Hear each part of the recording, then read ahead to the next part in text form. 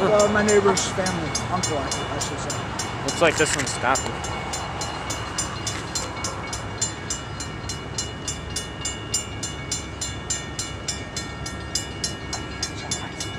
Hey, Cody, give me a call. I just saw Austin. He's on the way to wait.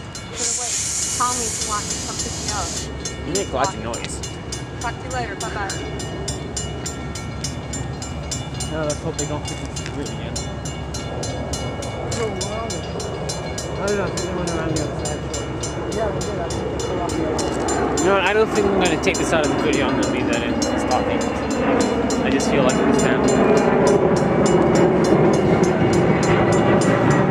You know, I was thinking, there's so many people in Rochelle. There's people there like almost 24/7. Yeah. So it's like, this can't be illegal.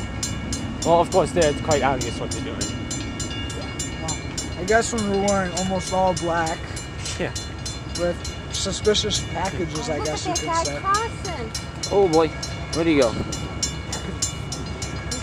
Ooh, actually. Oh, there he is. Look at that guy. Hey, Cody, give me a call. Want to know if you want to go get it? It's Wooddale for you. Walk us to the way. See you later. Bye. So I love these night shots. But see, that's why I always wave at the trains kind of too, because it looks less suspicious. It's like, why would a terrorist be waving at a train? If he doesn't want to get caught, he'd be like wearing camouflage. Okay, here's the wind up. Maybe they just wanted police to check you out to make sure you weren't terrorists planning the